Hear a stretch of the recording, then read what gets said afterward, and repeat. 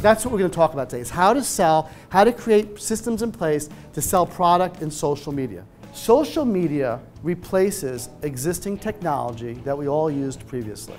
So we talk about relinquishing anonymity, right? It's getting people to tell you who they are. In order to get people to relinquish their anonymity to you, you better make it easy. That's the #1 rule. It must be easy. If you want people to give you their information, give them a reason to do so and make it easy for them to get it there, right? Now, content, for purposes of people that work with web and social media and everything else, can be several different things, but all it really means, it's information. And sometimes it comes in information in the form of an ad, right? So anybody see a Google ad, that's content. A Facebook ad is content. A tweet, content. Facebook post, content. Blog, content. Your content has to be smart. It has to have heart. And it has to have courage.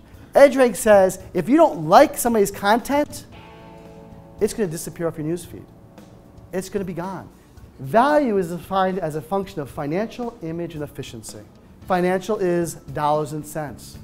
Image is how you relate or how you are looked at by coworkers, by the business owners, and by your peers, by your friends, by anybody else. Social media and internet marketing has made it so that we can pinpoint exactly who we want to.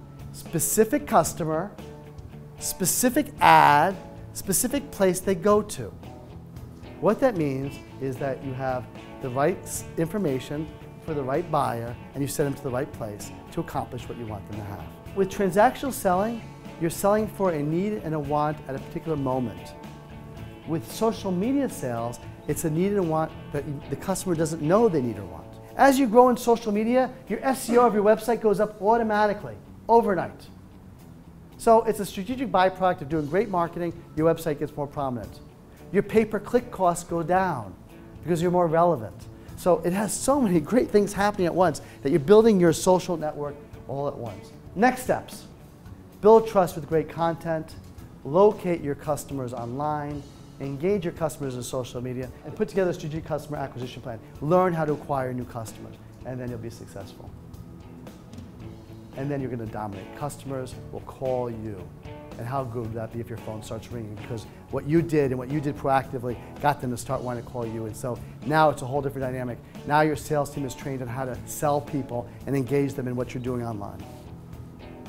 And that's it, guys.